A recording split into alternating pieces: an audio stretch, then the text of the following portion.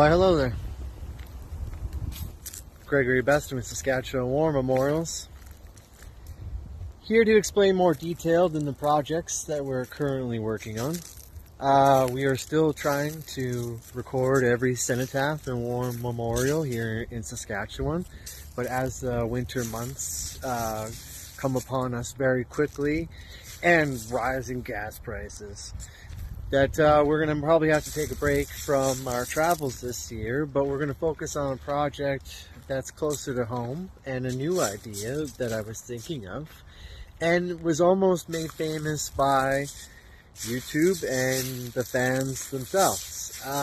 We started doing shorts on gravestones, and maybe just because Remembrance Day is almost upon us, that it's gaining a little bit of traction. So what I've decided to do is I want to make a short out of every gravestone in the Regina Cemetery, the one that was established in around 1880.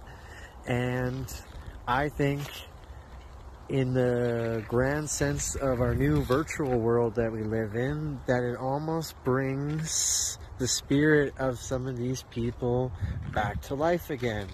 And the fact that if you're scrolling your Facebook or YouTube and you see your last name, or maybe even a relative, that would probably inspire some emotion of some kind, hopefully positive, and then maybe even encourage me to go forward with this.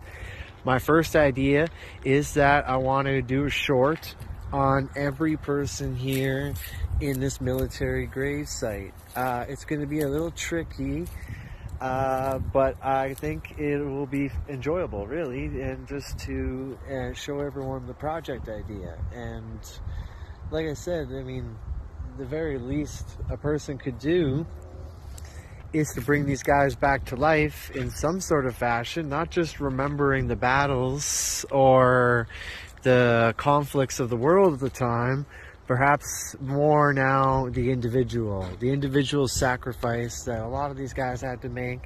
And you know, it just breaks my heart when you see like 20-year-olds, 18-year-olds listed here, and you know, people didn't get to live their lives at all.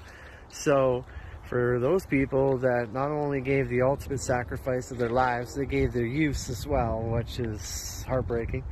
So I hope you join me and support us in this project. And I think that, I mean, it could only bring good karma to the world on this situation. And, you know, like I said, if I show someone's relative and they see them, or even your last name, just to give you a sense of mortality in life, and seeing someone with a similar last name that has passed a long time ago.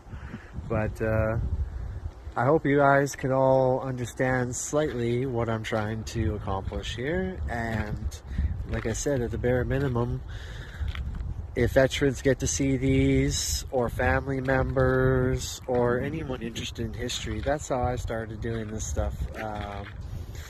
As a person born in 1987, you would think that it would not have this much passion when it comes to history, but I do, because I strongly believe that if you forget what happened in the past, you are doomed to make similar mistakes. And if you review history enough, perhaps you could avoid similar mistakes other people have made in your own lives, or pass the wisdom down to others in your life. But everyone, that's basically the sum of it. I hope you all have a great evening, and I hope you all have a great Thanksgiving, and have a good night.